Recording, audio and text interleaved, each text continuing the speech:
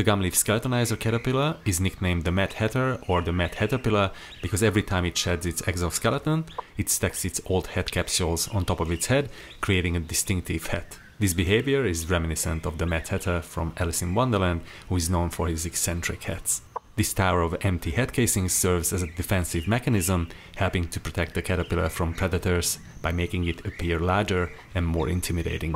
The gumleaf Skeletoniser develops as a typical moth, and its life cycles occur twice a year, once in the summer and once in the winter. The moths that hatch from the cocoon are grey in color. During their larval stage, they can cause significant damage to trees, especially eucalypts, by chewing on leaves, so they are considered pests.